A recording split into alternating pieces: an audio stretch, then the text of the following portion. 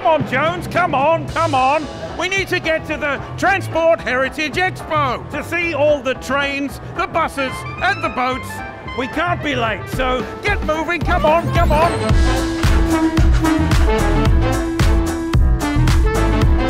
Transport Heritage Expo is something unique that enables everyone from all walks of life to actually see what was travel like for my parents or my grandparents back in the day.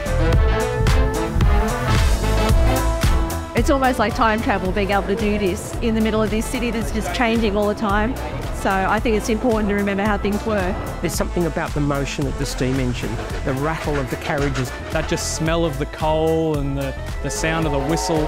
We bring all that back to life again. That's what makes it for me. It's just a fabulous vibe. There's so many people here, they're all having fun. It's an amazing place where everyone's coming together today. It's just great to see everyone so keen, younger, older, everyone in between and the families. I love it.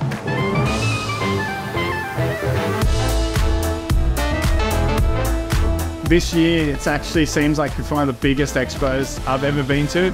It's growing exponentially. There's more exhibits, more variety, more visitors. It's massive. It's just such a great sight to see, especially everyone enjoying the trains and the buses just as much as we do as volunteers.